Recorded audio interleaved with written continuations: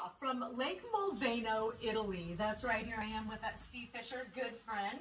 Yes. This is number 26 Xterra World Championship for you. You are from Maui.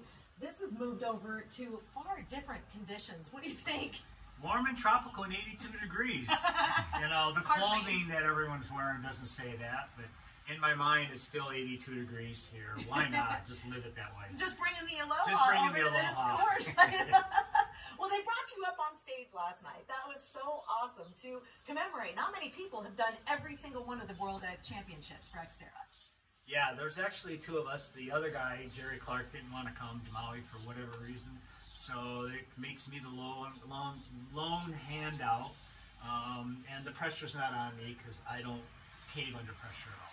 Well, what do you think of this course? I mean, that bike yesterday, we went out and tried it out. It scared me a little bit. Yeah, that's okay. You know what? That's what mountain biking's about. You're supposed to get scared a little bit. A little bloody, a little dirty. And a little muddy. And a little muddy. Why not? That's right. Well, tomorrow is the big race. I can't wait. And we're going to bring some aloha and some Lake Tahoe feel to this course here for Xterra World Championships in Lake Mulveno, Italy. For Outside Television and Lake Tahoe TV, I'm Kristen Miller, along with Steve Fisher. Back to you guys in the studio. Aloha!